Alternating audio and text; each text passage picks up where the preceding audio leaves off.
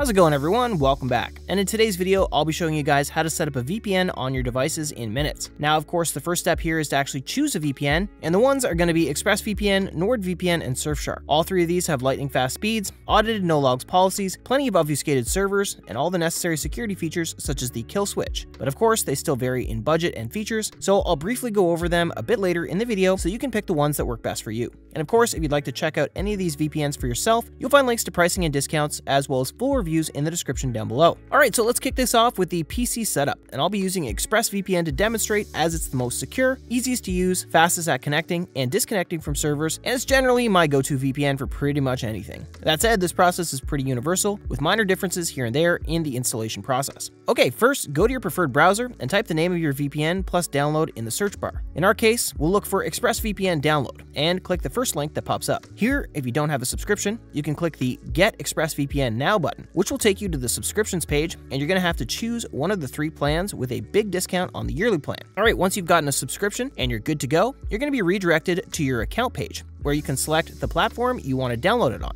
In our case, we're going to be downloading it on Windows. So we're going to click this Windows icon right here to start the download. Once the download is done, click on the installer and follow the instructions on the screen, which are going to be pretty simple actually. As you can see here, it's just a bunch of agrees and continues, and you can disable notifications if you like, and that's pretty much as far as installation goes. Now, to sign in, you're going to have to find your activation code, which should be available either in your email or on your ExpressVPN account page. So just copy it, go back to the ExpressVPN app, click on sign in, paste the activation code, and hit continue. And with that, your ExpressVPN app is fully installed and set up. As far as settings go, and this goes for the other two VPNs as well, the default settings are going to be your best option if you're a beginner or even intermediate. The only thing I would recommend adjusting here would be your protocol and setting it to the fastest performing protocol depending on your VPN. That would be Lightweight UDP protocol with Express, NordLynx protocol with Nord, and WireGuard with Surfshark. Once you do that, you're going to be all set to use your PC whether you're on Windows or Mac. Okay, so that's as far as PC goes, and when it comes to mobile devices, the setup is actually much simpler. Whether you're on Android or iPhone, go to your App Store,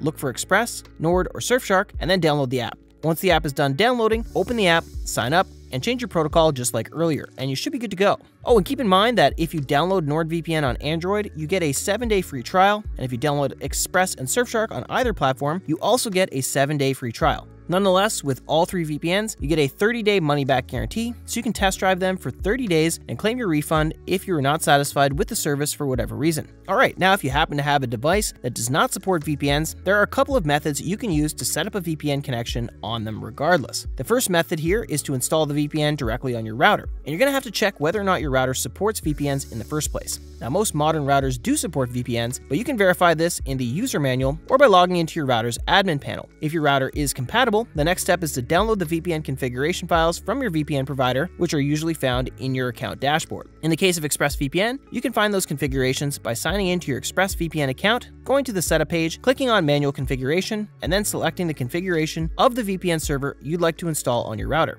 Once you have those downloaded, log into your router's admin panel, which you can do by entering your router's IP address into your browser, and look for the VPN settings, which might be under the Advanced or Security section depending on your router's interface. Here, you'll need to upload the configuration files and enter any additional details like the server address, as well as your VPN username and password. After saving the settings, your router will start routing all of your internet traffic through the VPN, which means every device connected to your network, whether it's your smartphone, console, smart TV, or laptop, will benefit from the VPN's encryption and IP masking. Now, in case you don't want to install a VPN on your router and force a VPN connection on all devices, you can instead create a VPN hotspot using your computer. So to set this up, the first thing to do is connect to a VPN server with ExpressVPN. The closest VPN server to me is the Madrid server, so I'll go ahead and connect to that. Now, if you're like me and you're using a Windows PC, head to your settings by pressing Win+I, then navigate to the Network and Internet section and find a mobile hotspot. Here you're going to need to turn on the mobile hotspot option, and under the section that says Share my internet connection from, select your active internet connection, which is usually Wi-Fi.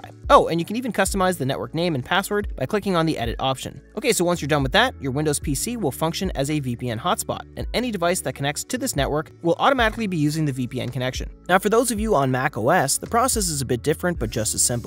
Click on the apple in the top left-hand corner of your screen, then click on System Preferences, and then in the left tab, click on General, then click on Sharing. You'll see an option for Internet Sharing. Select that. Before you turn this on, there are a few things you need to do. You cannot use your computer's Wi-Fi connection and share the same Wi-Fi connection for a hotspot because the Wi-Fi can only connect to one thing at a time. So we have to share the Mac internet using a network cable, an Ethernet Cat5 cable as it's called. So first, click on your Wi-Fi in the top right corner. Don't switch off the Wi-Fi, but disconnect from whichever Wi-Fi network you're connected to. Once it's off, you'll see it goes gray. Leave Wi-Fi turned on, and then go back to Internet Sharing and click on the eye icon to the right of Internet Sharing to configure the connection and sharing network that we're going to set up. Once you've clicked on the eye, it will bring up sharing options. Leave the on-off button at the top off for now. When you look at Share Your Connection From, we can't, as I said, share it from Wi-Fi if we are connecting to the internet with Wi-Fi. So we have to change this to Ethernet Adapter, Network Adapter. EN3 is fine 99% of the time, so choose that. That means you have to physically take an Ethernet cable, plug it into your Mac, and connect it to either your fiber box or your modem/router.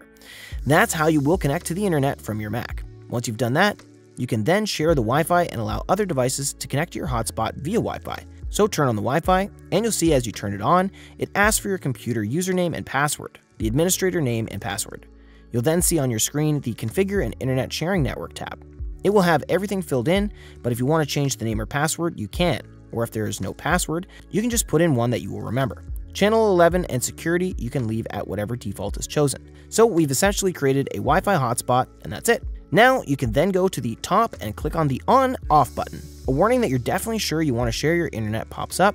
Click turn on, and that's it. You can see everything is grayed out, so you can't change anything as it's actually sharing now. Click on done and close the window.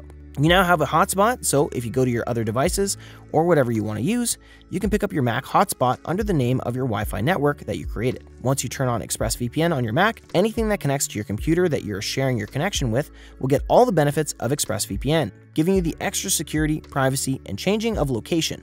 All the ExpressVPN settings will apply to your hotspot network. Now that your ExpressVPN hotspot is up and running, it's time to connect your other devices. Go to the Wi-Fi settings on your console or smart TV and find the network name you set up, enter the password, and connect. Your devices should now be securely connected to the internet through your computer's VPN, giving you that extra layer of security and privacy. And that's pretty much how you can set up ExpressVPN on any device within minutes. Now, I don't want to make this video any longer than it already is, so I'll just briefly go over all 3 VPNs to help you see which one works best for you. But if you'd like to know more about them, you can check in the in-depth reviews I'll be leaving in the description down below. So starting with ExpressVPN, this is going to be the one I recommend if you're looking for the easiest to use, most secure, and best performing VPN when it comes to connecting and disconnecting from servers. It honestly feels like an Apple product given how secure it is and how intuitive the interface is. It almost feels like it's part of your device and not just some third-party app. As for my second recommendation, we've got Nord. If you're looking for a VPN that gives you a lot of bonus features, as well as the maximum number of countries you could possibly get with a VPN at 111 countries. Besides that, thanks to the NordLynx protocol, Nord has become arguably the fastest VPN in the industry, and this makes it a great option for streaming, torrenting, and gaming. So as far as performance, security, and feature variety, NordVPN is an incredibly well-rounded VPN.